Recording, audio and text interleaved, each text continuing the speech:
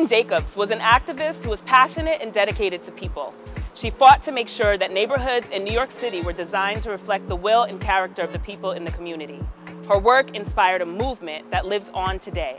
She helped to change the way Americans think, plan, and move around urban cities. Today, we're going from the east end of Bridgeport into downtown to show how art and civic engagement are connected. Laurayne Farrar-James' story begins right here on the east end of Bridgeport. She was born on June 9, 1926. But perhaps what Laurayne was most famous for was her organizing around what came to be known as Mount Trashmore, which is not too far from here. And it was her work that set off an environmental justice movement here in Bridgeport like we've never seen before.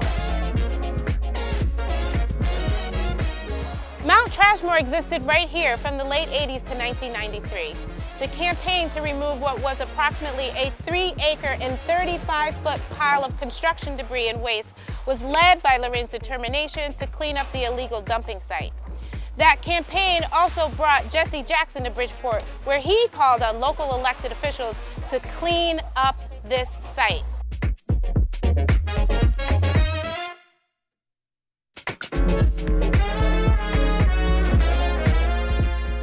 Hi, good afternoon.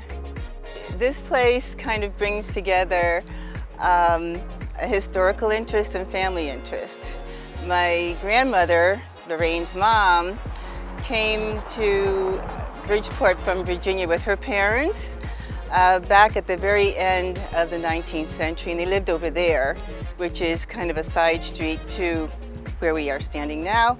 So the Mary and Eliza Freeman homes have been something that our family has been aware of for a very long time. Laurayne was the 6th child of a 7-child family. She was kind of a revolutionary person.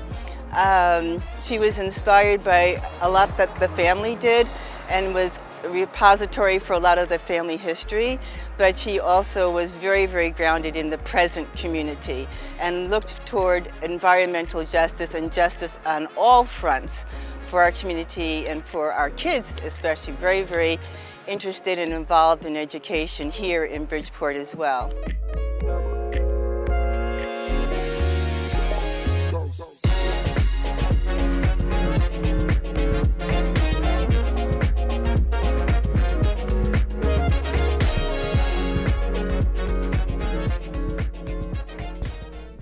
I think as a person of color, it's important to speak about things that are happening in the world, in your community, in society, how you can make change. It's awesome to have the privilege to envision change and share what that looks like with people, whether it's through poetry or paint, and preserving historical spaces like the Freeman Center is so inclusive of that, because it's going to be a space for art, and it's going to be a space to know where we came from, what history we have, especially in Bridgeport. These people were entrepreneurs.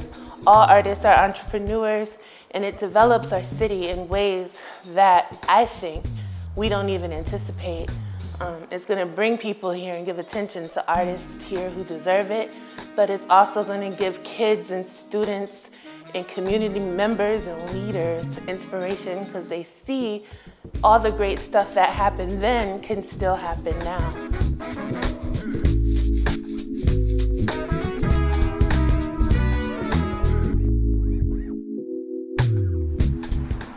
Come on in.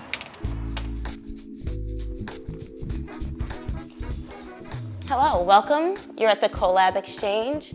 The Collab Exchange is a professional retail and entrepreneur incubator, and it's made for the residents of Bridgeport and, of course, the residents of Connecticut. I feel that we all need a space where we can plan, organize, strategize, and then create a strategy of how we're going to move forward to create our wealth. And that's what we're doing here.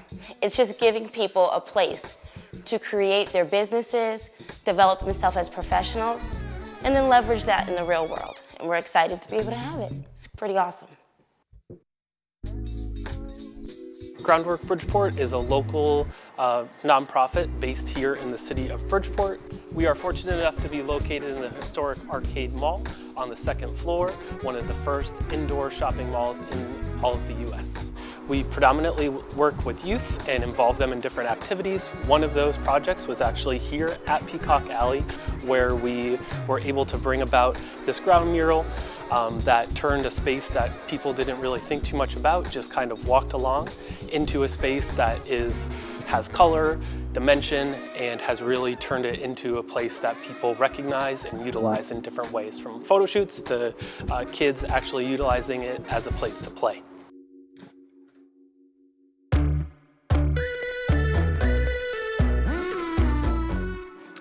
Hello Bridgeport people, my name is Idine Evans and I am your City Council President. We're here today right in front of our City Council chambers where the people's work is done every day by our elected officials, our 20-member body of the City Council. We work together in committees to make sure that we pass legislation that is fruitful for the city to try and bring in economic development, address social issues, and also try and keep our city running alongside the mayor. And this is also where Laurayne Farrar-James used to sit right in this chamber doing her work on behalf of the city and fighting for the injustices in our community. So please be a part of our city, please be a part of our community, and thank you.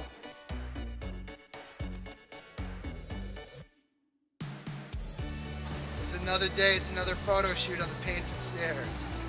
See you guys. My name is Liz Squilacci. I'm an artist in Bridgeport and owner of Paradox Inc. In 2017, I painted this stairway with Bridgeport Generation Now, and in 2019, we added an addition at the top of 12 more stairs. The painted stairway of the Broad Street steps represents a DNA strand, a double helix representing the people of Bridgeport, our common humanity, and diversity, collaboration, coming together, and unity. A lot of people enjoy the painted stairway and take videos in front of it and pictures, and I've seen weddings in front of it and even a socially distanced birthday party. And once the steps were painted, it just became a really enlivened part of Bridgeport that the community enjoys.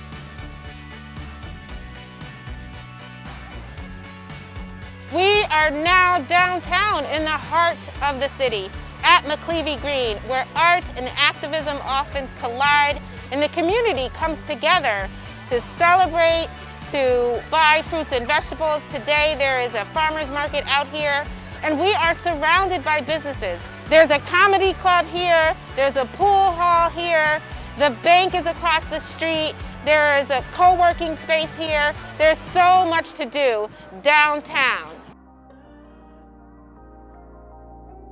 Thank you for joining us today on this walk and community conversation. A special thank you to our guest speakers who actually took the time to tell us all about the amazing locations we visited. I also want to say a special thank you to both Jane and Laurayne for the hard work that they did in the community, their dedication to changing things for the better. I hope you enjoyed the art and everything you saw on this walk today. Let's keep growing together.